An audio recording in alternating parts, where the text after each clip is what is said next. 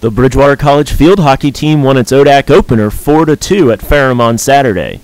Courtney Cook finished off a penalty corner to give the Eagles the lead in the 16th minute. Freshman Caroline Quigley scored on the final two shots of the first half, finding the cage with 4:56 remaining, and then again on an Eagle rush with less than 2.5 minutes left on the clock. Ferrum would make it interesting as Sierra Magdaleno scored twice to make it 3-2, and the Eagles then had to play shorthanded for 9 of the final 10 minutes.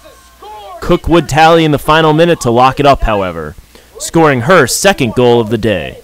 Coming down off the post, and they put it in the back of the goal to make it 4-2. Bridgewater with 21.7 remaining on the clock.